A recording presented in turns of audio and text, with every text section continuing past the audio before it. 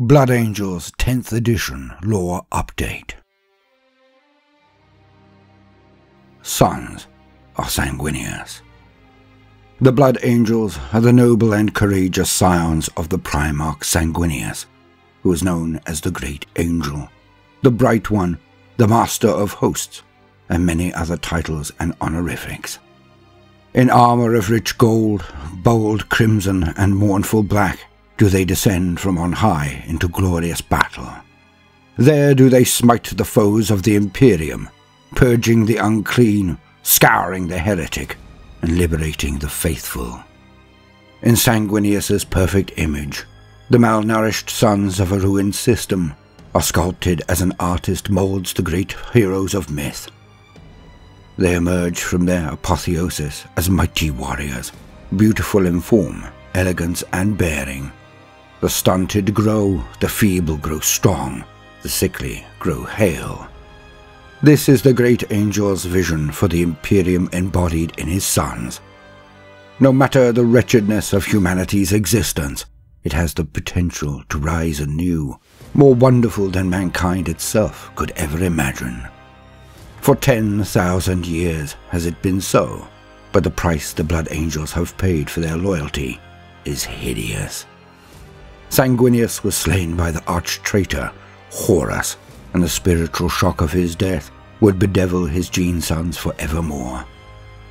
Few know the true cost of the Great Angel's demise, though it is one the Blood Angels pay to this day. The toll of what is known as the Floor, growing greater with each passing year.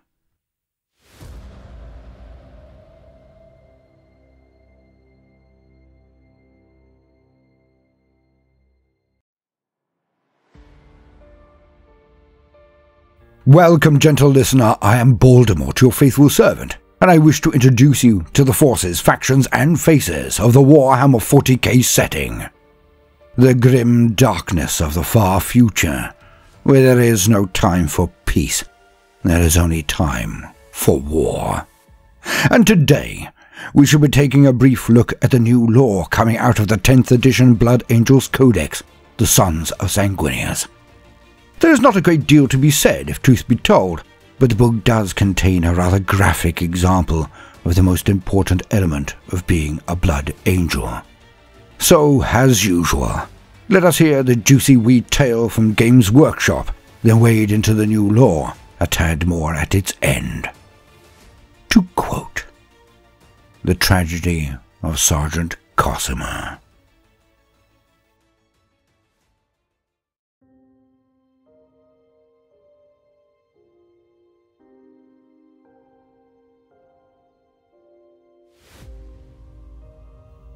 Sirens blared across Garani's smog-thick skies as a blazing trail of missiles rained down from orbit to detonate amidst manufactorums, refineries, and fabrication facilities.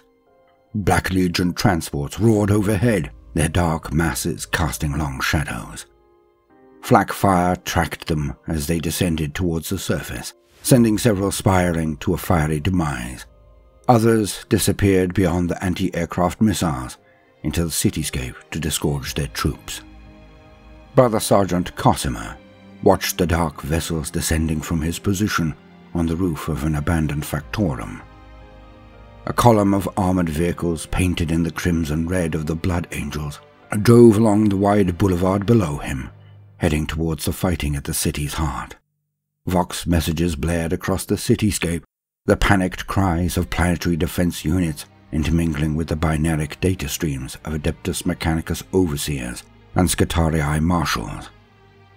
He adjusted his Vox receiver, filtering out static disruption and civilian calls for help until he could hear Lieutenant Valaris's booming voice. "Squad Cosimer, proceed to Manufactorum Zero Magnus immediately. Black Legion forces inbound." Coordinates flashed across Sergeant Cosimer's vision, projected into his mind's eye by his helmet's auto-sensors. Turning towards the indicated position, which was no more than a few hundred yards from his current location, he broke into a run and activated his jump pack. Two nacelles flared, propelling him into the air and carrying him over the column of vehicles to land atop the buildings on the far side of the thoroughfare.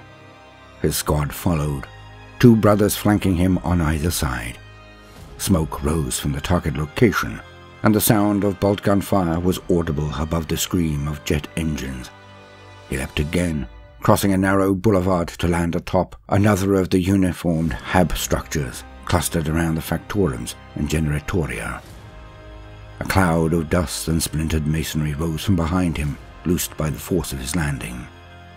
Cosima crossed the rooftop in 3 long strides and took flight once more. From this vantage point, he could see 3 dropships descending to land before a towering manufactorum structure, emblazoned with the opus machina of the Martian priesthood. The transports threw out clouds of ash as they landed, their bay doors yawning wide to disgorge black armored heretics. The legionaries moved with practiced precision and discipline, establishing firing positions as the remainder of their allies emerged from the belly of their transport. The red-robed soldiery of the Adeptus Mechanicus met the disembarking invaders with volleys of galvanic fire. Yet even as heretics fell, more vessels broke through the clouds to alight beside the first. "On me, brothers! We must halt their advance!" bellowed Cosima over the squad's vox channel. Leading his battle brothers forward, he bounded over the wreckage of downed aircraft and ruined masonry, weaving through heavy bolt gun fire before taking flight once more. The ailerons upon Cosima's jump pack twitched in response to his movements, compensating for subtle changes in trajectory. He came plummeting down atop a trio of bolt gun-wielding black legionaries with bone-shattering force, scattering them aside and bringing his chainsword across his body to strike the nearest foe. Such was the power of his blow that the serrated adamantine teeth of his weapon sheared through the bolt gun, breastplate, flesh and bone of the victim. Dark blood and shards of splintered armor sprayed from the wound. Cosima kicked the stricken legionary free, sending him toppling backwards to the ground. He turned his hand flamer upon another of the warriors and squeezed the trigger. A jet of promethium spewed from the nozzle of the weapon, passing through its igniter and bursting into flames. The heat of the burning fuel caused armor plates to warp, flaming fluid seeping into cracks and seams, and searing the Chaos Space Marine's body. The smell of cooking flesh burned away the lingering essence of freshly spilt blood. Cosima's brothers swept past him, jet turbines propelling into the black legionaries, their chainswords and bolt pistols clashing with the stocks of bolt guns and the glinting edges of accursed blades. The smell of blood heightened Cosimo's senses, its coppery scent lingering in his sinuses, the metallic taste stirring something bestial within him. He swallowed hard, suppressing the rage that threatened to rise from within and overwhelm him. Brother Demetros soared past him, crashing into a maul-wielding legionary, bringing his chainsaw down across his opponent's chest. Teeth chewed through ceramite, the roar of the chainsaw's engine changing to an ear-splitting whine as it hewed apart armor and flesh. As Demetros leapt backwards, withdrawing his sword from the stricken foe, Cosima raised his bolt pistol and shot the legionary in the temple. Shards of bone and brain matter flew in all directions as the body fell to the ground. Ahead of Cosima, a towering warrior clutching a curved sword pressed through the heretic's ranks. The pallid, scarred champion wore a blood-red topknot that whipped in the blazing winds of war. The Chaos champion struck a vicious blow that took the head from Brother Ossian's shoulders. The warrior's severed head, encased within its crimson helm, rolled across the ground, while arterial blood spurted from the toppling corpse. The heretic bellowed in triumph, his blood-drenched weapon raised high. Cosima felt a pang of anguish at his brother's violent death.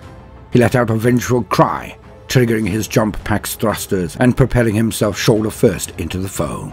The 2 warriors were thrust through the skirmish, scattering aside blood angels and black legionaries alike. Together, they smashed through a low metal barricade. Weapons and limbs tangled as they tumbled down a sharp embankment and landed in a shallow stream of effluent and grime. The 2 warriors thrashed and struck at each other as they scrambled to their feet. The traitor's bolt pistol roared once again, shell slamming into Cosima's armor. He struck back with an elbow and was rewarded with a pained grunt as his opponent felt the force of the blow. The 2 combatants broke apart, circling one another and brandishing their weapons, waiting for an opportunity to strike. "Corpse worshipper!" the heretic champion spat in derision, blood and spittle flying from his mouth. "Just as Sanguinius died for his arrogance, so shall you." "Treacherous wretch!" Cosimo bellowed in reply, charging forwards. "You are not fit to speak his name!" The sergeant struck, slashing from left to right with his chainsword, forcing the Black Legionary to parry with his corrupted blade. A second strike smashed the traitor's weapon again, forcing the heretic to take a step backwards. The traitor lashed out to block a third blow, knocking Cosimo's weapon aside and smashing the grip of a bolt pistol into his head. Auto sensors flickered and died, and the left lens of Cosimo's helm sparked as the armor glass shattered under the force of the strike. Cosimo tasted his blood and felt the fury rise again, muscles twitching, teeth gritted as he attempted to stave off the red thirst. Stepping out of his opponent's reach, he holstered his pistol and reached for his helm, popping the seal and casting it aside. A shock of sweat-drenched golden hair fell across his face. He gazed into the pitiless depths of the Black Legionary's jet-black eyes. Malice radiated from the ebon-clad warrior. Millennia of bitterness and hatred etched upon his battle-scarred visage. The Chaos Champion came forward again, his axe a blur of motion, its accursed edge leaving behind a shimmering trail of infernal energy as it sliced through the air. Cosimo parried the first strike, then another, and a third. His opponent's savagery forced him to be more defensive. An axe blow smashed into his chainsword again, followed by a firm kick that sent him sprawling onto his back. The blade descended again, biting into Cosimo's left arm as he rolled aside. Agony flashed through him, only to be dulled as his nervous system flooded with pain suppressors. The arm had been severed below the elbow, and now lay twitching at his side. He scrambled to his feet and bared his teeth, the bloodlust surging forth once more. The champion of chaos stalked forward, a malicious smile on his face. On the ridge above, more ebon-clad Black Legionaries appeared, weapons drawn, and descended towards the wounded Space Marine. His vox was a storm of static, the voices of his brothers no longer audible. Sergeant Cosimo swallowed hard. He knew he was outmatched. When grace and honor could not carry the day, what choice did he have but to embrace savagery? He took a ragged breath, savoring the stench of freshly spilt blood. No more did he try to suppress his bestial fury. Instead, he allowed it to flood his veins, embracing the curse of his lineage. The sergeant charged, bellowing in a blood-crazed fury.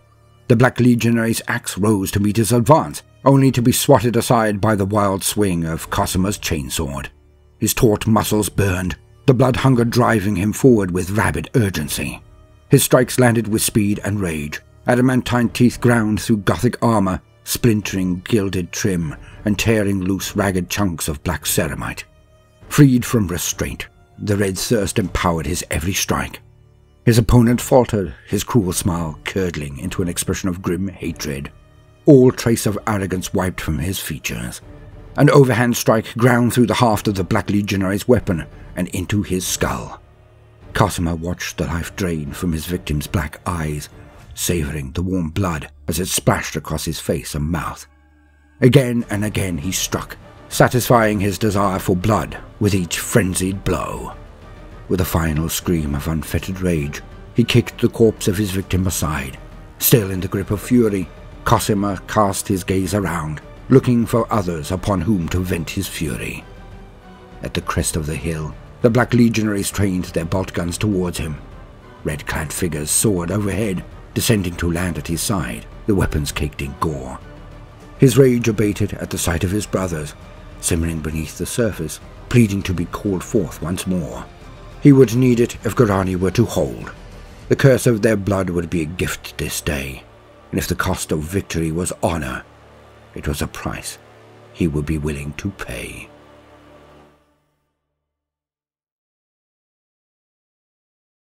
Brother Cosimo entered the Sanguine Grace's starboard ventral docking bay at the head of his squad. Beyond him, the glowing sphere of Garani was visible through the shimmering energy shield that held the cold vacuum of the void at bay. Much of the besieged Forge World's surface was obscured by smoke and ash, thrown up, he knew, by immense explosions. At the center of the bay, Captain Raphael stood over a long table, his palms resting upon its surface. Atop the surface, a holographic unit projected an image of the planet, replete with approximate enemy positions and flashing objective indicators. 2 blood angels clad in the crimson power armor of their ancient chapter stood in ranks in front of the display, their armor bearing the emerald blood drop of the 4th Company. They held bolt rifles clasped to their chests as they listened intently to their commander's pre-battle briefing. 3 Thunderhawk gunships stood ready, towering over the assembled Space Marines. Servitors and chapter serfs bustled around the ships, tending to the machine spirits of the eager vessels and loading heavy weapons and machinery into their storage bays. Tech Marines oversaw the operations, issuing binaric instructions to their underlings, their mechadendrites and servo arms twitching. Cosima marched across the deck to join his assembled battle brothers, passing beneath the shadow of a Thunderhawk's wing. The smell of perfumed oil and incense permeated the recycled air, a scent reminiscent of the grand halls of the Arx Angelicum.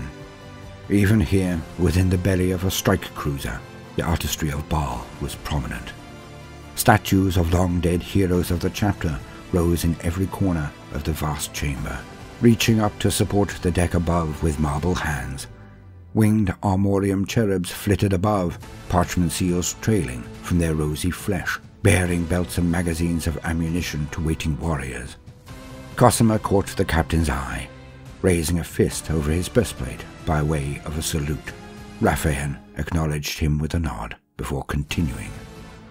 "Void superiority has been established," the captain said, his baritone voice drowning out the background thrum of the vessel's engines. "We have retreated from this world once. We shall not flee again. We strike in 6 hours, drop assaults to be preceded by precision bombardment." Glancing down at his bionic, Brother Sergeant Cosima flexed the servo motors within. The memories of defeat flooded his mind. The snarling faces of black legionaries and the mutilated corpses of his dead battle brothers, his severed arm twitching on the ground. He had given way to his fury upon that polluted orb and dishonored himself. Perhaps victory on this day would go some way towards washing away the stain. "Black Legion positions have been located around the Prime Manufactura. Adeptus Mechanicus maniples have proven unable to dislodge the invaders. Squad Cosima and Veneris are to insert behind the Black Legion fortifications." Cosima shifted uncomfortably. A strange feeling of otherness began to distract him, a fog of confusion clouding his thoughts and eroding his focus. The captain's words barely registered. A dissonance overcame him, and he felt as if he were standing above himself, observing the briefing from without. Disordered memories flickered across his mind's eye, yet contained in their midst were visions of events he could not recall, the experiences of another. Cutting through the confusion, a deep voice resonated within the recesses of his mind. "Steel thyself, the traitors come!" He turned his head swiftly, seeking the source of the voice, only to find his squad arrayed around him in silence. The dissociative episode ebbed away as swiftly as it had arrived, the captain's voice audible once more. "Armored units will exploit the breach. The forge machines must be captured intact. The Tech Marines will accompany the armored assault and secure the indicated positions." Cosima struggled to regain his concentration, shaking his head and staring up at Raphael, but to no avail. He slowly squeezed his eyes closed and grimaced, a dull pained throb in the recesses of his mind. When he opened them once more, he was no longer standing upon the deck of the Sanguine Grace. Instead, his feet were planted upon solid ground. No longer was he clad in crimson, but instead in armor of burnished gold. He held in his right hand an elegant blade, its shimmering surface crackling with power. Instinctively, he flexed a pair of angelic wings. Before him rose the stark stone walls of a colossal fortress, lined with gold-domed gun batteries. The sky blazed with gunfire, indistinct vessels wheeling across the clouds above, trace of fire and artillery crashing against void shields. following strikes ploughing through to impact upon the outer walls and rain down into the heart of the fortress itself. A towering gate was embedded in the fortress wall, its surface embossed with images of heroes from myth. Beyond the immense wall, the clangor of battle could be heard. The death screams of combatants and the percussive thud of heavy weapons rippled through the air and shook the very ground beneath his feet. The gate moved, swinging open to reveal the violence beyond. There he was, back on the deck of the strike cruiser again. He took a sharp intake of breath, turning his head from side to side. He felt his heart racing, adrenaline throwing through his body. He felt the ashen breeze upon his face, the stench of burning flesh. It had been so real. Manufactorum District Argos. Thunderhawk assault wings will secure drop zone Cruor. The captain's voice broke Cosima free from his vision. He shook his head, muscles tensing. At his side, his brothers stirred in reaction to his movement. His vision flickered yet again. He watched crimson-armored battle brothers advance into a storm of fire. The captain's voice faded, replaced by a vox transmission, a bellowing voice that he did not recognize screaming orders. "Through the gate! Into the breach! Drive the traitors back! For their emperor!" The Blood Angels strode forward, firing from the hip, their fusillades slamming into the mass of traitors surging through the narrow approach to the gate. Their pale armor was thick with rust and filth. To Cosima, the scene before him was as real as any battle in which he had partaken. "With me! For Baal and the Emperor!" Cosima found himself bellowing, though the voice was not his own. He felt the urge to join the fight, the urge to aid the Blood Angels around him in their struggle, yet his body would not respond. He felt the impact of a bolt round against a gilded pauldron. He started forward again, snarling loudly and raising his sword high, thunderous wing beats propelling him at an incredible speed.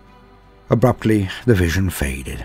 Once more, he found himself standing on the deck of a void ship, his chainsword drawn and raised. Swiftly, the Blood Angels' warriors around him parted, bringing their bolt rifles into a ready position and training them upon him. Through the crowd, the black-robed form of Chaplain Georgion strode, his skull mask focused upon Cosima. The chaplain pressed his way towards the sergeant. As his eyes met the gaze of the chaplain, the sergeant lost his tenuous grip upon the reel once more. His head pounded. More half-formed yet intense memories flashed through his mind. He felt himself stumble forward to one knee. Fire and smoke, blood and battle cries. He and his sons pressed through their gate and surged out into the storm of fire. He gazed around again. His sons were no longer with him, replaced by score or more of Horus's sons, the eye of their traitorous Primarch embossed upon the teal plate of their power armor. They raised their bolters in unison, bellowing in the name of their traitorous lord, his brother. Rage began to boil within his veins, muscles tightened and cramping. Only the paralyzing confusion prevented him from rising to open fire and rain justice down upon them. A strong grip took hold of Cosima's augmetic arm and wrenched the chainsword from his grip. Clarity suddenly returned to the sergeant. He saw the chaplain's skull mask, inches from his face, the glowing red lenses of his superior's helm peering intently into his eyes. He tried to move, but found his body would not respond. The chaplain held aloft an ornate censer. Scented smoke emanated from its perforated shell. He waved it before Cosima's face, the pungent incense burning his lungs as he breathed it in deeply.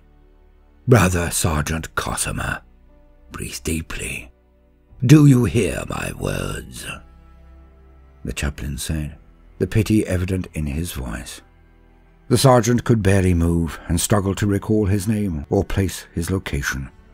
The faces around him were like those of strangers. Confused and disoriented, he couldn't muster a response. All he could feel was anger and sorrow. "Come, Brother Sergeant Cosima," Chaplain Georgion spoke once more, with pity in his voice still. The sound of his name awoke within the sergeant a moment of lucidity. He recognized the fate that had befallen him. The flaw had come for him at last. He knew the signs all too well.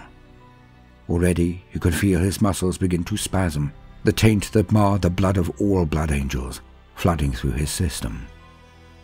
Your final battle is nigh, the chaplain continued. The Death Company beckons, brother. Cosima wanted to respond, to deny the truth, and yet he could manage no words.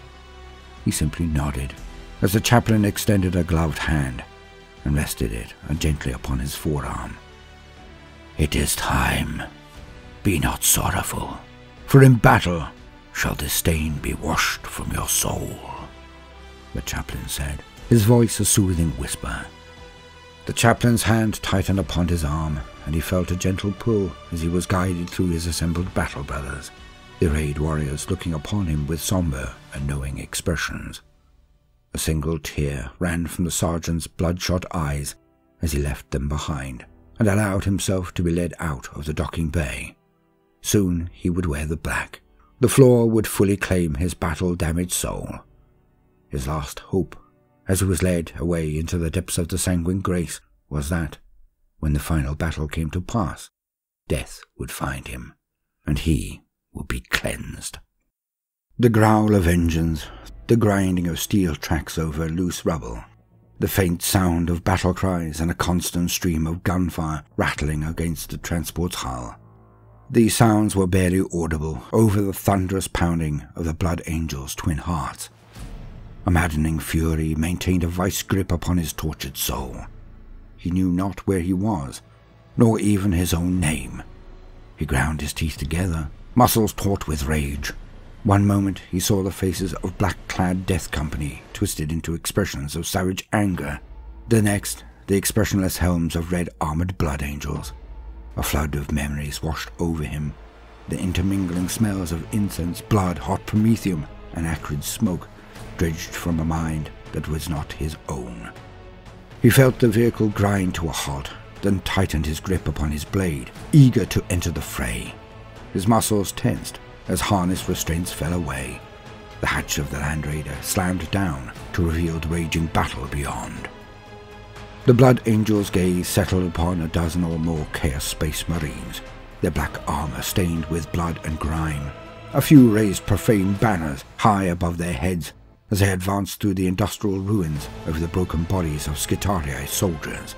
Released, the Blood Angel let out a bellow of unadulterated fury, thumbing the activation rune of his chainsword as he thundered down the ramp at the head of his squad. The booming litanies of a chaplain accompanied him as he sprinted from the transport. The Blood Angel charged towards the heretics, vision blurred, the battlefield rearranging itself. Gone were the squat manufactura, smoke-belching chimneys, and howling black legionaries. In their place were the golden walls of the Imperial Palace, rising from their mountainous foundations to loom over Terra's endless sprawl. Space Marines clad in sea-green armor marched steadily forwards, bolt guns spitting death. Traitors, he thought to himself, snarling. Sons of Horus! The Blood Angel raised an carmine blade and a gilded fist, the crackling power running across its surface, illuminating his resplendent golden form. Gouges, scorch marks, and craters pockmarked the plate of his armor, the results of days of continuous warfare. Bolt shells twisted past him, striking his sons and knocking several from their feet. Some of them were dead before they hit the ground. Others struggled painfully, attempting to rise to their feet, desperate to continue the fight, despite the mortal wounds that had laid them low. On the Blood Angel charged, focused upon his own thirst for violence. Closing in on the traitors, he swept the blade in carmine through their ranks, splitting ceramite plate and spilling gore across the marble stairs. He struck again, moving with preternatural speed, piercing the breast of a foe with the tip of his sword before ripping it free. The dying warrior toppled into his brothers, preventing them from bringing their weapons to bear for a precious second. The Blood Angel plunged into them. A golden titan, feathered wings propelled him ever onward. He slashed right and left, shearing through ceramite with each elegant swing. Beyond the surging traitors, dark shapes descended, grime-encrusted green and white transports settling upon the ground to disgorge Mortarian's treacherous sons. The angel felt his rage intensify, tears of bitter fury running across his face. Only death awaits the traitor, the Blood Angel heard himself cry, burying his weapon in the neck of a traitor space marine before wrenching it free. Return strikes from the heaving mass of enemies rained down, biting into his armor and piercing flesh. He snarled, shrugging off the pain and lashing out with the pommel of his crackling weapon to strike the exposed face of another enemy. Suddenly, his sons were at his side, thundering past his winged form to crash into the traitors. They roared like untethered beasts as they rained blows down with reckless abandon, driving the enemy back with the sheer savagery of their advance. The traitors quailed before the ferocious assault, retreating inch by inch. The enraged Blood Angels pursued them, driving them back from the palace's walls and into a killing zone from which there would be no escape.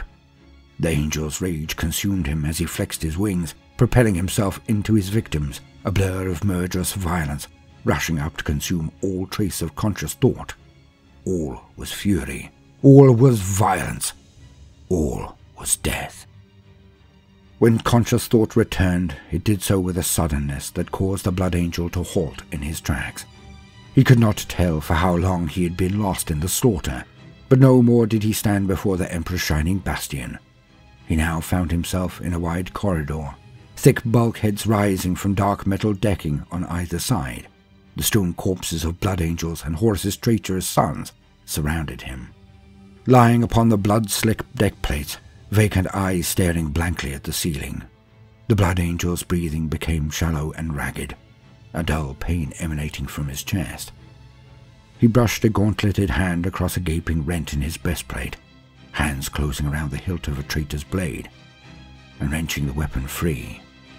Another bout of confusion descended as he cast the bloodied dagger aside. His vision was fluid, continuing to shift and falter, shapes and surroundings melting away, clear memories thrusting themselves to the fore before receding as swiftly as they had appeared. One moment he was hurtling across an ashen industrial wasteland into the midst of a group of cowled blasphemers. The next he was soaring above traitor space marines clad in filth-encrusted white armor flecked with blood. His movements were a blur, as if he were trapped in the recesses of his mind, watching the actions of another. The only sensation he could trust was his rage, his desire to kill. He focused upon his rage. He focused upon his raw anger, channeling it into his burning muscles and using it to empower each thrust of his blade. The Blood Angel saw black-clad battle brothers charging through a wide trench, hurtling towards a trio of grotesque and mutated heretics.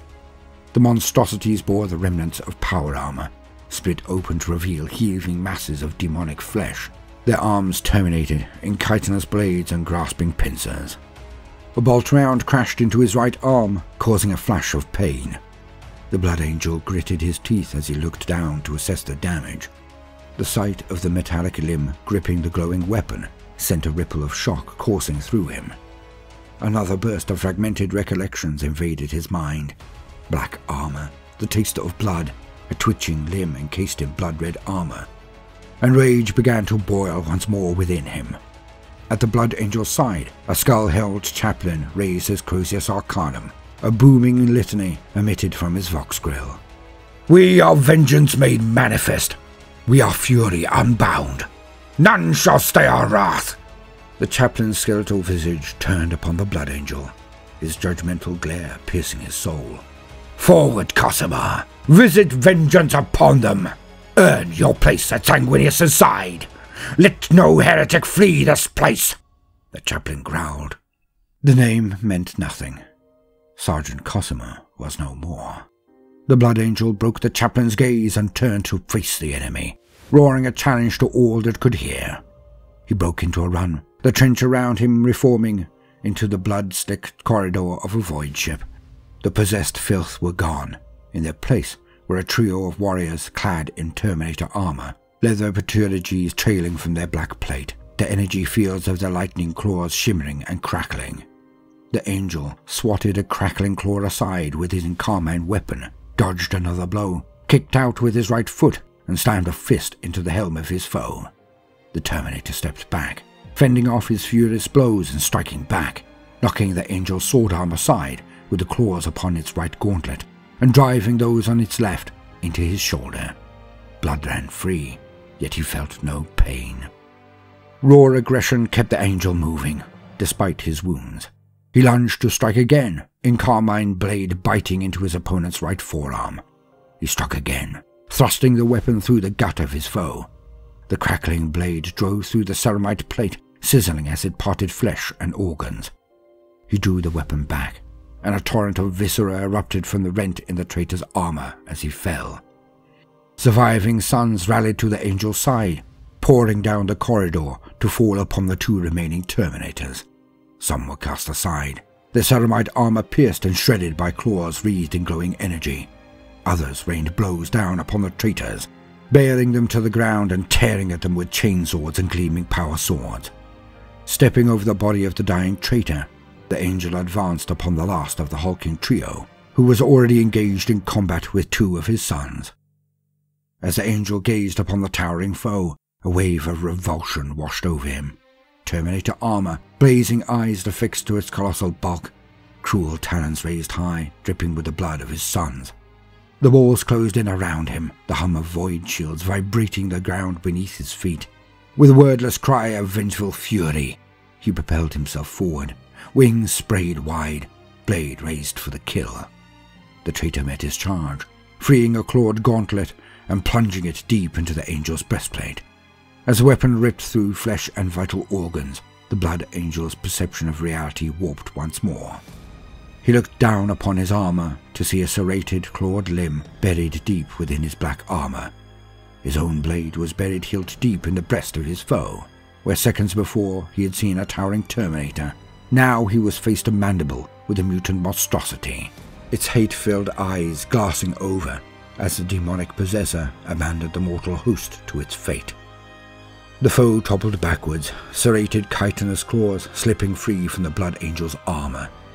He stumbled to his knees, internal organs damaged beyond the ability of even his physiology to repair. The piled corpses of black legionaries littered the ground, the warriors of the Death Company overrunning the traitor's positions. He slumped sideways, falling to the floor.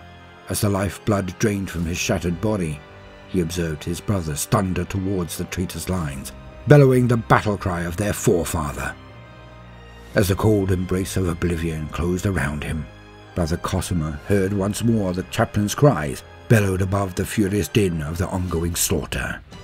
"By the blood of Sanguinius, victory shall be ours this day!"